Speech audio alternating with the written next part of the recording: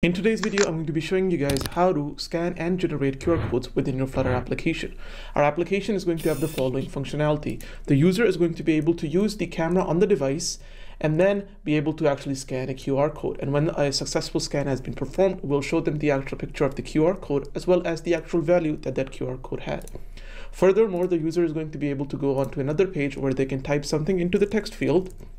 For example, the URL to a website, and then using this information is going to generate a QR code that you can use and share with other people. So to get started, the first thing that I'm going to be doing is actually showing you guys the actual dependencies that I'm going to be using within our project. The first is going to be mobile_scanner package, and this package is basically going to allow us to implement the functionality of being able to use the device's camera to scan barcodes as well as QR codes. So I'm going to copy this dependency and then I'm going to come to the pubspec.yaml file, and under dependencies I'm going to be pasting this.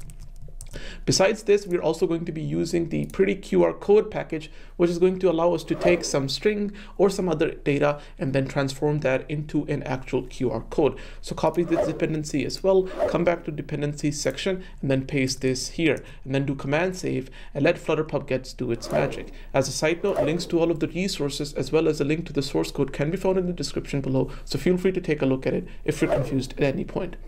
Once this is done, the next thing that we have to do is basically perform some operations that are going to allow us to successfully use these packages and build our application. The first thing that we're going to be doing is making sure that we start running our application if you're running.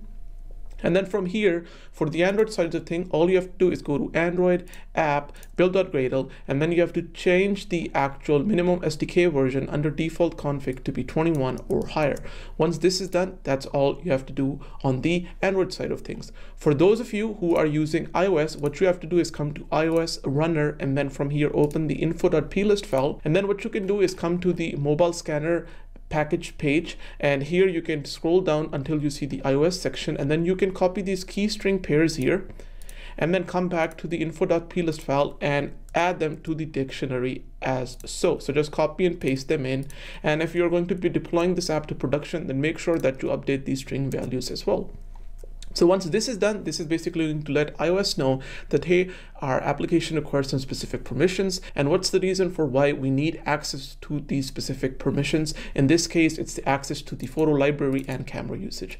Once this is done, that's pretty much all we have to do in terms of the setup. So the next thing that I'm going to be mentioning is that if you're going to be testing the functionality that we're going to be coding within this tutorial, then it's only going to be possible to test it on Android, as iOS simulators do not have a camera that you can test on the simulator. Otherwise, if you want to test it on an actual physical Android or iOS device, that's going to work for you and the code is going to remain the same. So what I'm going to be doing is actually using an Android simulator for the demonstration purposes, but I highly recommend that for this tutorial you actually plug in a physical Android or iOS device. So now that we have a good understanding of the actual dependencies that our project depends on, I'm quickly going to share with you guys the actual structure of our starting project. So the starting project is pretty simple. All I have is a pages folder under which I have two pages. Both of them are stateful widgets, and they contain a scaffold which just has an app bar, underneath of which I've added a button that allows me to go from the scan QR code page to the generate QR code page, and then from the generate back to the scan. That's all there is. There's no actual logic implemented within our application for generating a QR code or scanning one. So let's get into it. So the first thing that we're going to be doing in this tutorial is actually learning how to scan a QR code. So for that, I'll come to my scan code page, and then here what I'm basically going to be doing is coming to the stateful widgets corresponding state class, and all of the functionality is going to be added here. The first thing that I'm going to be doing is that I'm going to be setting the body parameter for our scaffold to be a mobile scanner widget, and this is an actual widget that is going to come to us from the mobile scanner package, and then it's going to expect us to provide it with a function callback which is going to be run every time a actual QR code is detected or a barcode is read. So on detect, what we're going to do is that we're going to get a capture object, and then we'll use that to perform some operations. But for now, let's just do this. With this done, you're going to see that the application is going to ask us for some permissions, which we are going to say that we are going to allow it.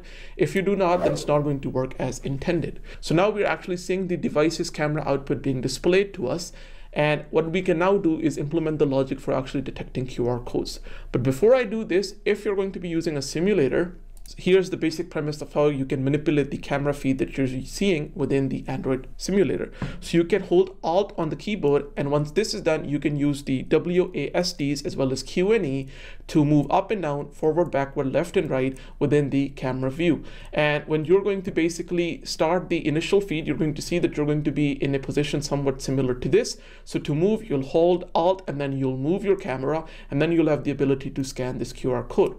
To add the QR code, if you're using a simulator, what you can do is click on the 3 dot buttons here, come to the section which says camera, and then here for the virtual scene images, you can add a QR code to the wall as well as a table by just selecting a file and adding it here. And once you do that, within the camera feed, you're going to start seeing a QR code being displayed on the wall, and then similarly on the table as well. And then to look at these and actually scan them, we'll implement that functionality. But for now, you should be able to see this QR code being displayed. So now that this is done, the next thing that we have to do for the mobile scanner to work is actually give it a controller, which is going to be of type mobile scanner controller. And for this controller, we have to define some parameters. The first is going to be the detection speed. The detection speed is going to be set to detection speed.no duplicates. And what this is basically going to allow us to do, for every unique QR code that we scan, only fire on detect once. You can also do detection speed.normal, but this is going to repeatedly fire for the same QR code on detect. So if you have some logic which is going to determine within on detect if this QR code has already been seen or not, then you can proceed with this, but I'll recommend using no duplicates. And this way, if you are scanning a duplicate QR code again and again, it's not going to keep calling on detect. Do command save, and that's pretty much it. And then what I'm going to be doing is that within on detect, I'm going to do print capture, and it's just going to give us an output on our actual debug console saying that we get an instance of something. So to actually test this, what I'll do is I'll stop running my application. Hot reload for some reason on a virtual Android device doesn't work. So what I'm going to do is stop running the application, click run, and start debugging again. And hopefully this time, when our application starts up and it scans that QR code, you're going to see that we are going to basically get an output on our debug console letting us know that we got an instance of a barcode capture. And here you can see within our debug log, we say that there's an instance of barcode capture. So we're getting something. Let's see what we can do with it. Well, the first thing that I'm going to be doing is that I'm going to be showing you guys how you can access the value of the QR code. So for that, what I'll do is that I'll create a final list, and this list is going to be of barcodes. And then I'm going to say that this list is going to be called barcodes, and I'm going to be setting this equal to capture.barcodes like so. Once this is done, to actually access the image of the actual QR code that's detected by the mobile scanner, what you can do is you can go to your mobile scanner controller and set the return image property here to be true. This way, what's going to happen is that when we get the capture object, it's going to have an image attribute which we can use to access this image. So what I'm going to do is that I'm going to say that I'm going to create a uint list, optional, it's going to be called image, and I'm going to set this equal to capture.image like so. Once this is done, the next thing that I'm going to be doing is that I'm going to be creating a for loop. And in this for loop, I'm going to go over all of the barcodes. So for barcode in barcodes like so. And for each barcode, all I'm going to do is actually print to the console. And let me do print the following string, which I'll copy and paste in, which says barcode found and then the barcode value. And here I'm going to say final, so to define the actual barcode and do this. So let's do command save. Let's not change anything else. Let's start running our application. This is one of the annoying parts for using the mobile scanner package. And I'm going to start the video once the application starts running again. So as you can see in our debug console, now that the barcode was actually scanned successfully, or the QR code, it says that it found a barcode and the value for that was QR-R.xyz. So it's pretty much working as intended. So now what I want to do is that every time a successful capture happens, I want to show a dialog in which it's going to show us the picture of the actual QR code that it basically extracted the information from, as well as the actual value that that actual QR code has. So for this, what I'm going to do is that I'm going to add an if clause here. I'm going to say if the image is not equals to null, so we get an image, then what I'm going to be doing is I'm going to be calling show dialog. And the show dialog function basically expects to get past a context as well as a builder that defines how the dialog is going to be built. This is a function callback. So we do this, and within this function, what I'm going to do is return an alert dialog. Then for this alert dialog, all I'm going to do is I'm going to set the title to be a text property. And here I'm going to do barcodes. And then from the barcodes, I'm going to access the first value or the first element in the barcodes list. And I'm going to get the raw value from it and do command save. And then the final thing that I'm going to be doing is that I'm also going to set the content property for the alert dialog to be an image. And the image property here is going to be memory image. And then I'm going to pass it the image like so.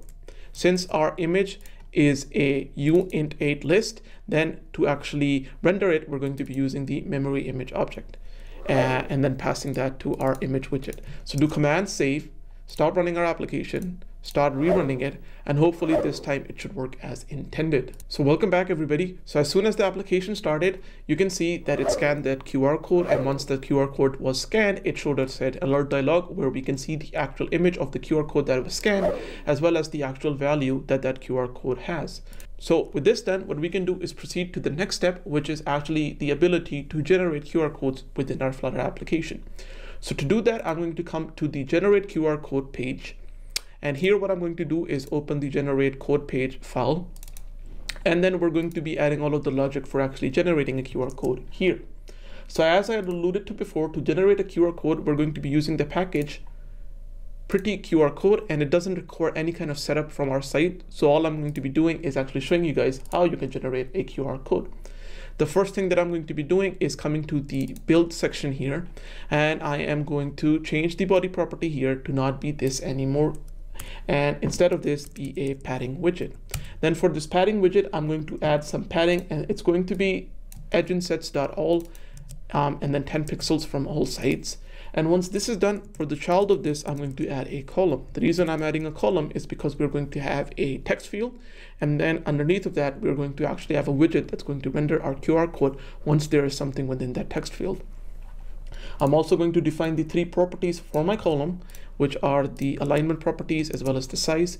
And then once this is done, I'm going to set the children's property to be an empty list for now. Once this is done, the first thing that I'm going to be doing is that within this children's list, I'm going to create a text field. And then this text field is going to be basically shown to us, as you can see. And when we click on it, a keyboard is going to pop. And then what I'm going to be doing is that I'm going to be setting the onSubmitted callback function on this text field like the following, and we're going to get a value passed to us for this function callback, and we're going to use this value and save it somewhere. So where am I going to be saving this value? Well, what I'm going to do is that I'm going to come to the top of my generate code page state class, and here I'm going to create a variable string optional QR data, and then when the actual value within the text field gets submitted, then I'm going to call set state. And within this, I'm going to set the QR data to be equal to the value like so, and do command save. So now when we click on the actual text field and we add something to it like so, then once I press this tick button here or done on iOS, it's going to take this information or this value and it's going to save that within our QR data variable. So now that this is done, the next thing that I want to do is basically take this information, which is a string, and then render that in the form of an actual QR code. So to do that, what I'll do is that within my children's list, after my text field, I'm going to say if our QR data is not equals to null, then we're going to show a very specific widget that we get from the Pretty QR Code package, and it's called Pretty QR View, if I'm not mistaken. And here we have to provide it with an image, but we can actually use a constructor method on it called data, and using this we can just give it raw data, and it's going to use that data and generate the QR code for us. And the data in this case is going to be QR data, and I could add an exclamation mark here because I know that this is not going to be rendered if QR data is null. And then with this done, if I do command save, you're going to see that now the QR code is being shown to us.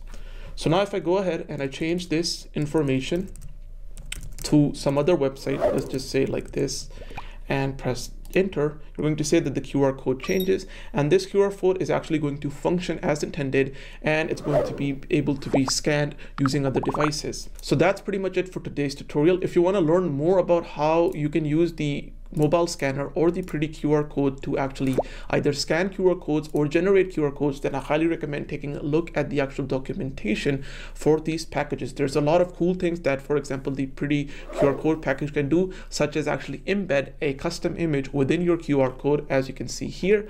That's pretty easy to do. So with that said, I hope that you enjoyed today's tutorial. If you did, then please don't forget to leave a like on the video as well as subscribe to my channel so that you get notified every time I release a new video. And as always, stay happy, stay healthy, keep learning, keep growing, and I'll see you guys in the next video. Bye-bye.